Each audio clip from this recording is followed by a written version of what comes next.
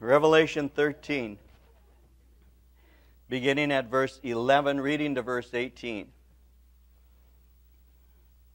Then I saw another beast coming up out of the earth, and he had two horns like a lamb and spoke like a dragon. And he exercises all the authority of the first beast in his presence, and causes the earth and those who dwell in it to worship the first beast whose deadly wound was healed. He performs great signs, so that he even makes fire come down from heaven on the earth in the sight of men.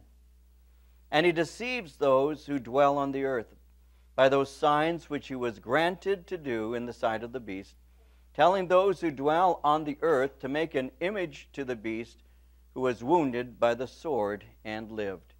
He was granted power to give breath to the image of the beast, that the image of the beast should both speak and cause as many as would not worship the image of the beast to be killed. And he causes all, both small and great, rich and poor, free and slave, to receive a mark on their right hand or on their foreheads, and that no one may buy or sell except one who has the mark or the name of the beast or the number of his name. Here's wisdom. Let him who has understanding calculate the number of the beast, for it is the number of a man. His number is 666. As we begin, let me lay a foundation by saying something that we all ought to remember. And that would be that one of Satan's chief weapons that he uses is deception. That's because at the core of his being, the Bible makes it very clear that Satan is a liar and he is a deceiver.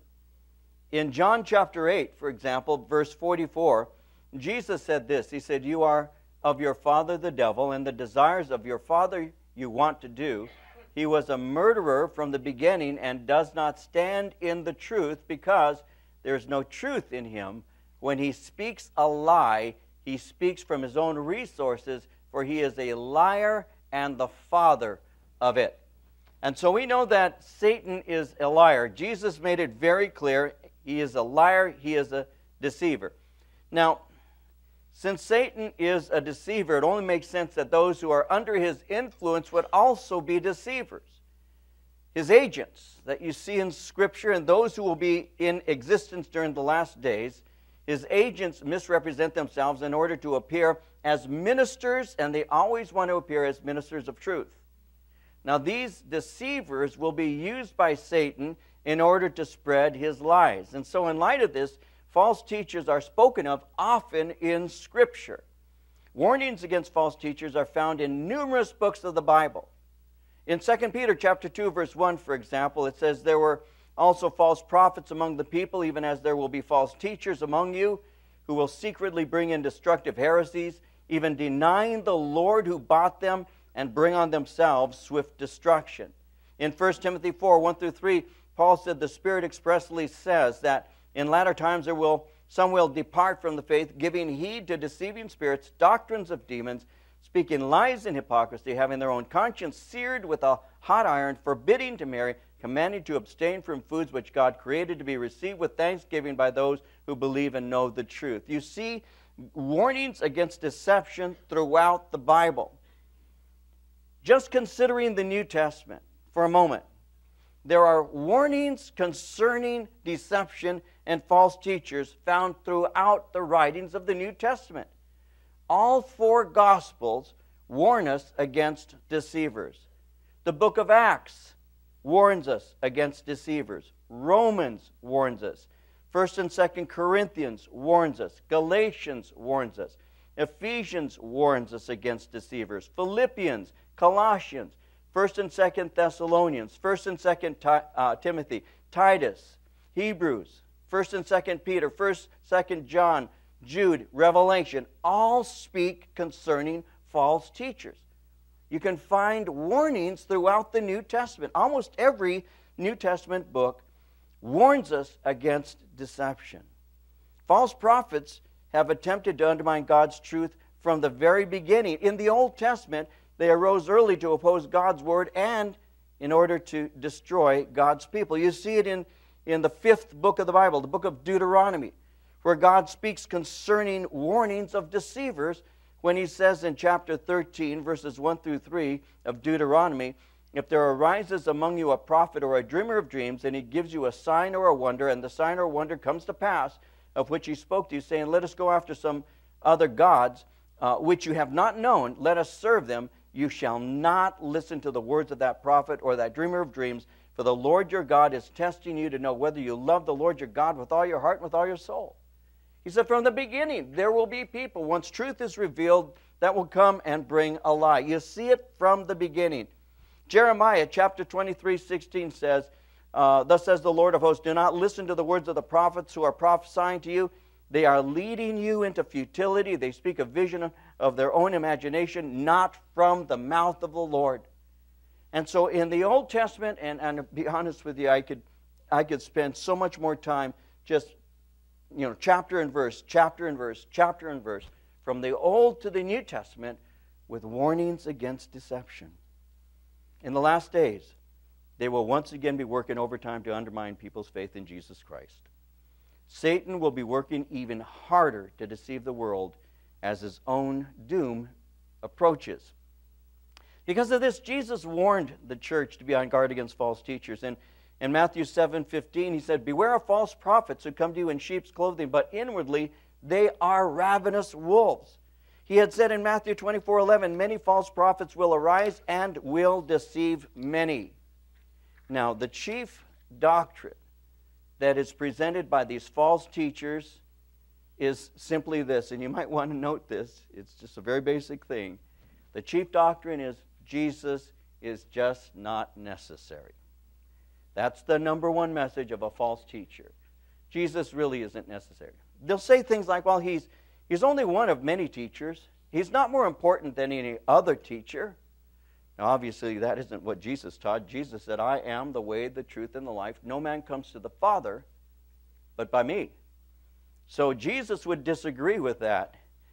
In Acts chapter 4, verse 12, nor is there salvation in any other, for there is no other name under heaven given among men by which we must be saved. No other name. Jesus said it himself. It's repeated throughout the New Testament. When you look for certain essentials, certain basics, what has been called certain fundamentals of the Christian faith, you will find that there are certain essential building blocks to Christianity. There's the inerrancy and inspiration of Scripture. There is the deity of Jesus Christ. There is the virgin birth of Jesus Christ. There's the substitutionary atoning work of Jesus Christ on the cross. And you have the physical resurrection and the personal bodily return of Christ to the earth. These are basic fundamentals. These are essentials of faith. These are the things that are called building blocks that we build our lives on. But these are the things that false teachers will argue against. The inspiration and inerrancy of the Scriptures say, well, it's just words, it's just men's words, and there are mistakes in it. The deity of Jesus Christ will say, well, no, Jesus was a man, a good man, but he wasn't God in the flesh. The virgin birth of Christ, they'll say, no, it's not a virgin that's spoken of there in the book of Isaiah. What it's speaking of is a young woman shall conceive and bear a son. The substitutionary atoning work of Christ, they'll say, well, he did that at that time for a certain group of people, but that's only applying for a certain time, but not for all time. And there are other people out there who have truth that they're bringing. The physical resurrection and personal bodily return of Jesus Christ, they'll say, well, you Christians have been saying that Jesus Christ was resurrected. There's absolutely no proof that he was. And as far as him returning, there's no proof that he even walked the face of the earth. And so there are people who do argue this. And there are some people that actually occupy pulpits who don't believe the things that I just mentioned to you. And yet they're occupying pulpits even now. These are the primary doctrines that Satan works overtime to undermine. And he does that through the false prophets. He does that through false teachers. Now, when we were last together, I was sharing with you concerning Antichrist. And we're going to be continuing on in this particular study, chapter 13. And as I was sharing with you concerning the Antichrist, he's going to be a final world ruler who will have both political and he will have a religious influence, even a power over people. Now, from the political perspective, as we've been seeing, he's going to be a world ruler. He's going to command and he's going to lead as what Daniel would refer to as a willful king. He's a political leader. But he's also has a religious, if you will, a religious deception. And this false prophet that we're looking at is the one who really promotes this aspect. But people will worship him through the influence of this false prophet. When you look at 2 Thessalonians in chapter 2, verses 9 and 10, Paul said, the coming of the lawless one, Antichrist, will be in accordance with the work of Satan, displayed in all kinds of counterfeit miracles, signs, and wonders, and in every sort of evil that deceives those who are perishing. They perish because they refuse to love the truth and so be saved. He will use counterfeit miracles, counterfeit signs and wonders. There have been movements in the church, even in recent years, where people have said that some extraordinary works are occurring and that these works are from God.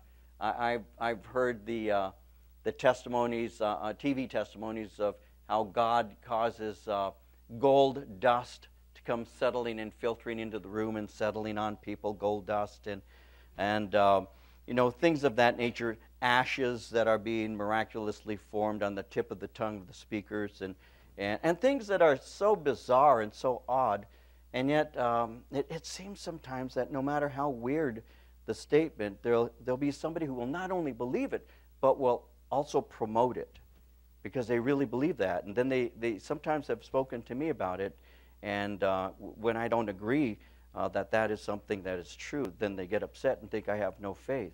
It's just a really odd kind of thing, but that's happening even to this day. You see, Antichrist is going to have a false prophet, and this false prophet will go before him and will encourage people to wonder after and worship this beast. There's going to be a partnership between political and religious powers, and Antichrist is going to establish a false religious system. He himself will be in the center of it, and he will demand worship. Now, at a certain portion in the tribulation, that will be the only religion tolerated by Antichrist. Now, when he says in verse 11, I saw another beast coming up out of the earth. He had 2 horns like a lamb and spoke like a dragon. When he says, I saw another beast coming up out of the earth would speak of unredeemed human beings, the unredeemed.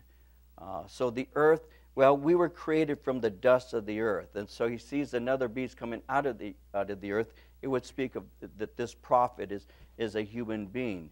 And what's going to happen is the false prophet is going to be appealing to those who are not saved. His words and his works are going to be accepted by those who are susceptible to delusion. How do you become susceptible to delusion? I'll say this briefly. Don't read the Bible. You'll be susceptible to delusion. Just don't read the Scriptures. And somebody will come up, knock on your door, and will say to you something that's not found in Scripture, but because you don't read the Bible, you won't know that. And so they'll say things to you sometimes. Even that can happen to this day. It happens every day here in the United States. Somebody's knocking on somebody's door, and somebody's saying something about Jesus that's not scriptural. And there are people listening to what's being said, and because they don't read the Bible and they're not capable of understanding yet, discerning yet, or perhaps they're not schooled yet, or having an interest to be schooled, they end up being deceived. Because these deceivers will say something to them that is appealing to them. You might find this interesting. The word deception is also used for the Greek word for deception is also a word that can be used for seduction. Interesting. Because what deception is actually seduction. And the way somebody is seduced normally is the person doing the seducing is saying something to that person that is appealing to them. And the way that you can be seduced, we used to say the guy's just got a line or he's charming. He's basically simply saying something that that victim wants to hear. Whether it is, oh, you're the most beautiful thing I've ever seen, or that, you know, I love the way your hair is got, it just flows beautifully. What kind of perfume is that? Oh man, that is so good. And you know what? Did you just get? You didn't get some work done on you, did you? You didn't. Oh man, you are so. I'm sorry. I just have, you know, this charming garbage, you know. But there's something inside of that person, right, that wants to hear that. They want to hear it. They want to hear that they look like they've lost 10 pounds, even though they gained 20.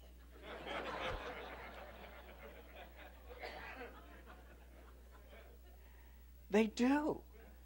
There's something in us that when somebody says something, and listen, a con man is simply capable of, after a few conversations, of determining the thing that will work with you. That's all it is. It's just taking the time to study somebody, pick up on their insecurities, and begin to emphasize those insecurities in a positive spin. And it's just called seduction. But deception is a form of seduction. And so you may have a difficulty believing, for example, that Jesus Christ is actually God in the flesh. And so you ask yourself things like, if Jesus is God, then who was he praying to when he was here on earth? And a Jehovah's Witness will knock on your door and say, well, that's a great question because he's not God. And they'll give to you an answer that's not biblical, but it certainly appeals to the way you're looking at things at that time, and that's how it happens. I can multiply that with different religious cults. They find something that you will have difficulty with, give you a reasonable explanation, even call it a logical one, and you want to be intellectually logical, don't you? And so you buy into that. And what is this? It's called mind seduction. It's called deception. And the false prophet is going to bring deception. Now, what we see here when it says in verse 11, I saw another beast. This beast that's being referred to is the Antichrist's false prophet. Jesus had John the Baptist. Antichrist is going to have a false prophet. Now notice the description in verse 11. He had 2 horns like a lamb, and he spoke like a dragon. So that confirms his religious character. He appears to be a lamb. Now, in the New Testament, false prophets are revealed as something, sometimes taking on the appearance of believers. You see, prophets would wear certain clothing that actually identified them as prophets. You may or may not know that, but in Matthew chapter 7, verses 15 and 16, Jesus said it like this. He said, watch out for false prophets. They come to you in sheep's clothing, but inwardly they are ferocious wolves. By their fruit you will know them. You will recognize them. Prophets at that time wore a certain garb. And so the outer appearance was like a true prophet. So false prophets are revealed in Scripture often as taking on the appearance of a true believer. Now, that's why it's referred to as a lamb. Now notice he had 2 horns. The 2 horns are symbolic of religious and political power. I mentioned to you that in the Old Testament, horns very often were associated with power. And so this one here has a religious and political power. Now, notice how it says he spoke like a dragon. Now, when it says he spoke like a dragon, that speaks of his message. His message is inspired and empowered by Satan. Revelation 12:9 had said the great dragon was cast out, that old serpent called the devil, Satan, who deceives the whole world. And so he spoke like a dragon, meaning the message that he speaks has that kind of charismatic power that comes from Satan himself. Remember all the way in the book of Genesis in chapter 3, how the serpent was more crafty than any of the wild animals the Lord God had made. He said to the woman, did God really say you must not eat from any tree of the garden? And then when responded to, he spoke to her and said, you will not surely die. And so he from the beginning has contradicted and even added to the Word of God, but he does so in a way that people will respond to. You see what's going to happen, guys, and people today are doing the same thing, and I have to be careful because I don't want to take too much time developing things that I don't need to develop with you, but I'm going to for a moment anyway, because this is something I think is very important. And I've been noticing I've been going longer than I should. Joe told me that I shouldn't talk as long as I do. But let's talk about this for a minute, shall we? Okay. Again, people are open to deception today. There's no doubt about that. I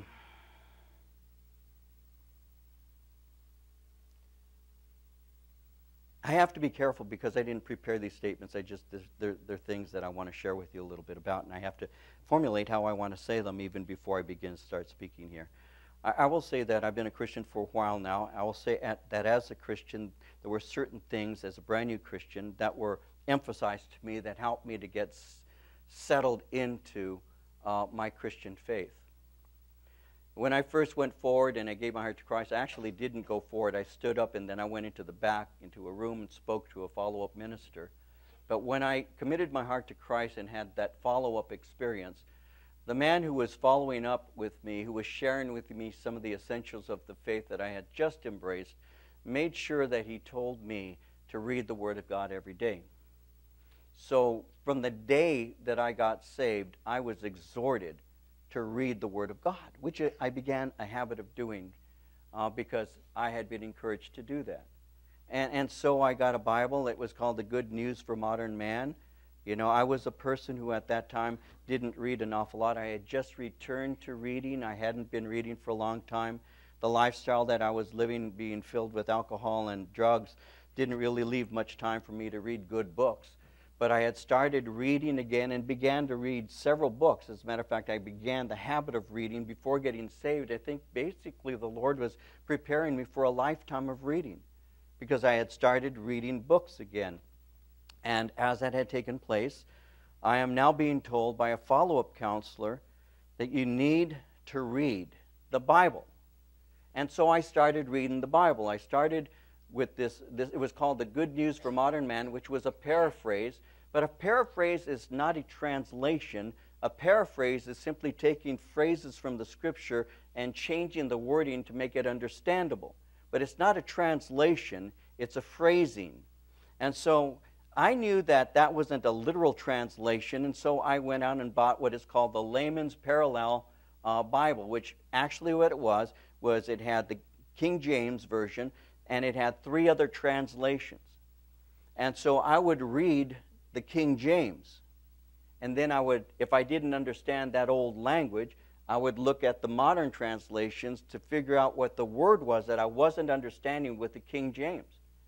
And so that's how I began to learn to read the Bible. And I started reading the King James, and I started teaching. My Bible studies from 1973 until 1983 were always King James, always. So I learned over the 10 years of studying to pretty much interpret the King James ancient English, and then I used to actually, I would change the words as I was teaching to modern language, and then the New King James came out, and I was able to begin to teach out of the New King James.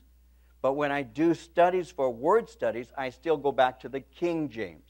So that's my habit to this day, and that's a habit that's been going for over 40 years since I started to teach, and since 1983 when I started using the New King James. So I say all of that to say this, that in the years that I've been studying the Word of God, I have had the opportunity to hear a number and a variety of teachings that have come from supposedly the church, that when you begin to read the Bible and compare the Word of God with what's being said, you discover that there are things being said that simply are not true.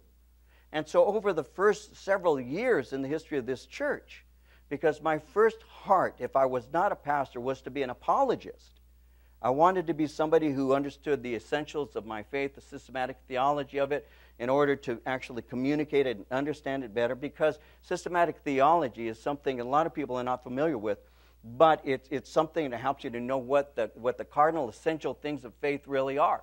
So that's really where my interest was, and were I not a pastor, I would be a systematic theologian, because that's really what I am interested in on a personal level.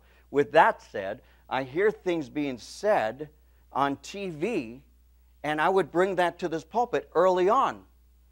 I'll give you an example.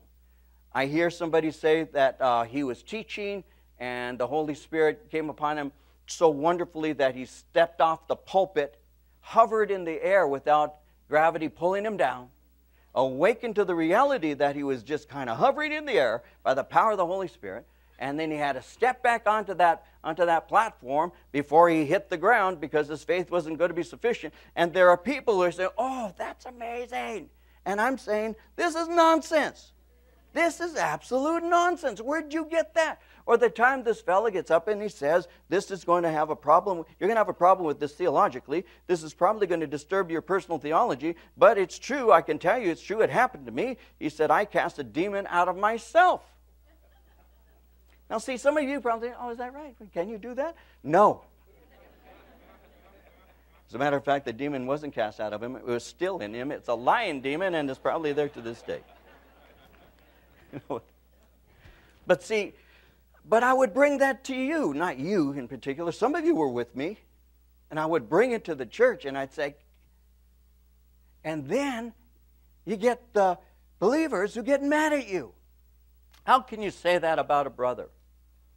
How can you say that? You are judging your brother. And I'm thinking, Jesus said that we are to judge righteous judgment. He taught us that.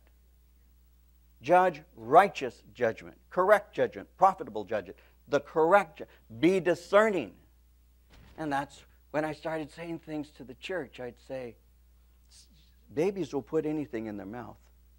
You have to watch a baby, don't you? Every mama in this room knows that for a fact. You better watch those babies, because they may see something that's poisonous, but it smells good, and they will put it in their mouth. But I cannot tell you over the years how many people have got offended with me for just loving them enough to tell them the truth and to warn them. I still remember teaching in this pulpit here before we built that other building over there, and saying, be careful with Mormonism, because Mormonism is a cult. And I shared why certain things, and then I get a letter. Well, Mormons are good people, they're nice, and they build beautiful buildings, and you shouldn't say things about them. And so, if people are saying, how can the world actually wonder after the beast? How can they say, who is like him? Who can make war against him? If believers themselves are not discerning enough to see some of the things that are being said are just absolutely not in Scripture, how much more so the world that does not respect Scripture at all? And when they see the signs and the wonders that will be performed, that will draw their attention to this false religious system and this false Messiah, they will be drawn to him. There's no doubt about it, and the Bible makes it very clear that that's what's going to take place. Matthew 24:12 says this, because iniquity shall abound, the love of many shall wax cold. In 2 Timothy 3, verses 13 and 14, evil men and seducers shall wax worse and worse, deceiving and being deceived. But continue in the things which you have learned and have been assured of, knowing of whom you have learned them. Continue in those things. 2 Timothy 4, 3 and 4, the time will come when they will not endure sound doctrine. After their own lust shall they heap to themselves teachers, having itching ears. They shall turn away their ears from the truth and shall be turned to fables. That's taking place even now. It will be rampant when Antichrist appears. Apathy exists concerning truth. Some don't even believe there's a possibility that something can be true. But there's an atmosphere of acceptance that will exist, and the false prophet will take advantage of it. Now, God ultimately will give man over to the inclinations of his own sinful nature. And after the rapture, Satan will have great power in deceiving people. In 2 Thessalonians 2:11 and 12, for this reason, God sends them powerful delusion so that they will believe the lie, and so that all will be condemned who have not believed the truth but have delighted in wickedness. The false prophet is going to have a ready and willing audience. There will be believers on the face of the earth who will not be deceived, but there will be multitudes who hear what he has to say and will embrace it. Now notice in verse 12 how it says he exercises all the authority of the first beast in his presence. So Satan gives Antichrist authority. Antichrist is now giving authority to this false prophet. He causes the earth and those who dwell in it to worship the first beast. Doing nothing without the Antichrist's approval, he causes people to worship Antichrist. He is going to promote total acceptance of the beast and the government of the beast. He's going to encourage a unified world government. There will be a global world village communalism. That's what's going to take place. In verse 13, he performs great signs so that he even makes fire come down from heaven on the earth in the sight of men. So he's going to perform lying signs and wonders, and people will be deceived by that. Notice in verse 14, he deceives those who dwell on the earth by those signs which he was granted to do in the sight of the beast, telling those who dwell on the earth to make an image of the beast who was wounded by the sword and lived. And so notice in verse 14 how he makes it clear that he deceives those who dwell on the earth. That's his whole purpose, is to deceive, and he builds an image of the beast. Now, verse 15, he was granted power to give breath to the image of the beast, that the image of the beast should both speak and cause as many as would not worship the image of the beast to be killed. Now, imagine for a moment 2,000 years ago reading these words. How would you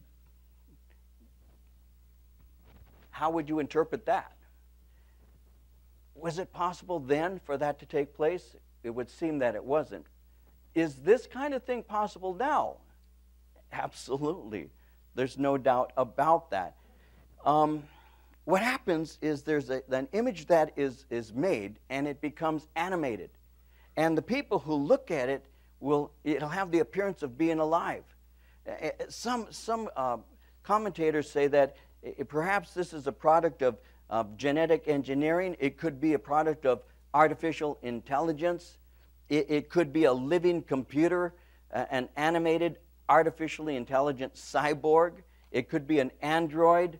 It's kind of like a robot that is created from biological materials, and it resembles a human being. Something is going to happen when people look at it. It will have 100% appearance of being alive, of being real. Now, we've had some clumsy attempts at that all along. I don't know how many of you are old enough to remember that Mr. Lincoln exhibit at Disney, in Disneyland.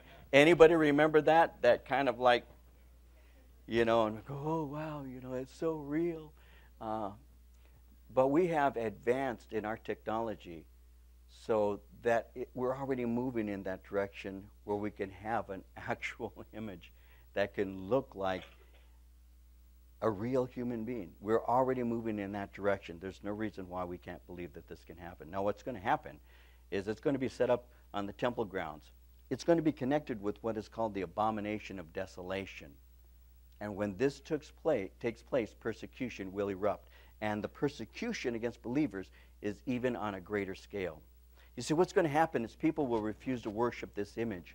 And when they refuse, they will be killed. It says in verse 16, he causes all, both small and great, rich and poor, free and slave. Now this is something we know today, to receive a mark on the right hand or on their forehead. and that no one may buy or sell except one who has the mark or the name of the beast, the number of his name. Here's wisdom. Let him who has understanding calculate the number of the beast. It's the number of a man. His number is 666.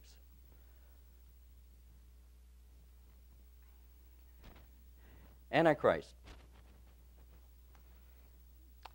is going to have a system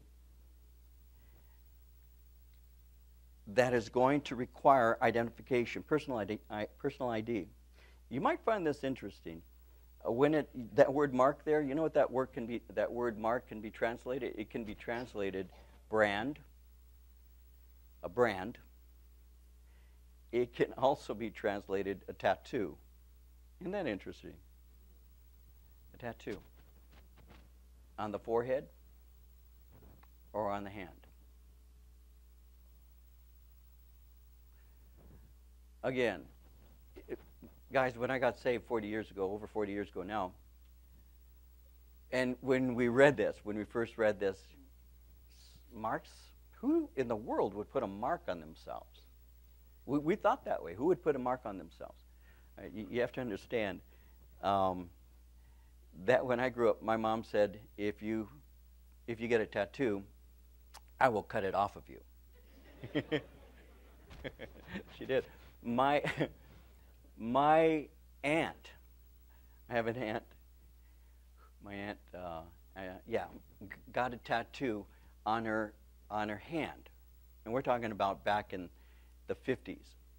It was a cross, and it had little marks on it. My mom said that my aunt got really upset because there was a movement called the Pachuco movement at that time, and Pachucos would have that on their hands. So what did my aunt do? She got a razor blade. True story. And she cut it off. So my mom said, if you ever get a tattoo, we'll cut your hand off. Mama didn't like tattoos. Brands. Do people get brands today? Yeah, they do. You ever see somebody get those burn marks on their arms? That's a brand. So we are living in a time right now, and I don't want to sensationalize this, but we're living in a time right now that these kinds of things are very acceptable. They're very acceptable now, where in my early life, they weren't. You see, the only ones who got tattoos when I was growing up were military personnel. And these were guys who would, Navy guys who'd come back with some tattoo, that they got in some bar or whatever. And that was kind of what you associated. So you'd see an anchor or something like that, and you'd know they were military, because military guys got that. Or if you were in a motorcycle kind of club or gang, the gangsters had that. Or if you were in prison. That was basically it. So you didn't see average, ordinary people with marks on their body. You just didn't. You didn't see them with that, because that was kind of like what my parents would have said in that era, would have said, well, those are people who just, they're rough kinds of people. They weren't raised right. I mean, all kinds of things. So you can imagine when my son David started getting tattoos, what I was going, whoa, because that's how I was, as a kid, raised. You had these ideas that my son taught me I was wrong about. So, getting back to the Bible study. Marks on the hands, marks on the forehead. It is something that relates to finances. Antichrist is going to need a system to distribute food. We've already seen that famine is going to be in existence. 50% of the earth's population has already been devastated. And so he is going to create a universal system that is associated with him, that is based on a rationing system. Are we prepared for that right now? Do you think it's possible that our government could bring forth a program and argue its merit and convince people to get marks? I would have to say absolutely. What would lead this government to be capable of doing that is the question, and the answer would be, well, is there a way for us to be able to determine the nationality of an individual? Because we do have people who are crossing borders illegally who are terrorists. Is there a way to have a national ID, a way for us to be able to identify that is painless? And the answer is yes. Are there chips that already exist that you can insert in skin? Absolutely. Absolutely, we already have that. We've been putting chips, microchips, in animals for a long time. The dog gets lost and runs away, and they're able to locate him with that locator. They have that capacity of doing that. Right now, they've been able to do it for years. Will that be something that the Antichrist can use for his own purposes? Absolutely. It doesn't even have to be a tattoo. It doesn't even have to be a brand. It can be something that is as small as a freckle that is placed on your hand. That the scanners that we have right now will be capable of picking up all that information. And that'll be able to prove whether or not you have a right to purchase food. And so this numbering system is going to take place. We're already prepared for it. We have numbers already, Social Security numbers. We have debit cards. We have charge accounts. We already use scanners. There are implants and microchips. These things exist now that did not exist 2,000 years ago when this was written. This shows you how current prophecy really is. And what's interesting, he says in verse 17, no one may buy or sell except one who has the mark or the name of the beast or the number of his name. Here is wisdom. Let him who has understanding calculate the number of the beast, for it is the number of a man. His number is 666. 3, when you look at what is called the subject of biblical numerics, when you look at the number 3, 3 is the number of completion. 3 is the number of the Trinity, Father, Son, and Holy Spirit. It can be the number of God. The number 6 is the number of man. 3 is the number of God. 6 is the number of man. 3 sixes is man attempting to be God. That's where 666 comes in. 3 sixes, man attempting to be God. Antichrist is going to have a power and authority, a false prophet who performs miracles, who cause people to regard Antichrist. He's going to create a system where people are not able to buy or sell. Now, if anybody takes the mark of that beast, there will be no forgiveness for them. They have sealed their fate. There will be a false religion on a scale never seen before, and that false religion is on its way even now. The world is being prepared. If you look right now on the horizon, try and find one amazing world ruler, one world leader. Try and find one, and you're not going to find any. There aren't any right now. And so that makes a void. And with that void will come an Antichrist who will step right into it. And the people will begin to wonder after him. He will have a false prophet who will be able to deceive. He will point people towards this beast. The system will be in place. You cannot buy and you cannot sell without our numeric system. If you take that mark, you have sealed your fate. Refusing the mark will mean that you're going to be beheaded. You will die. And so, this system is already moving in the direction of being in place. The Bible, though this was written almost 2,000 years ago, is current for the 21st century, because we're seeing these things even in our day.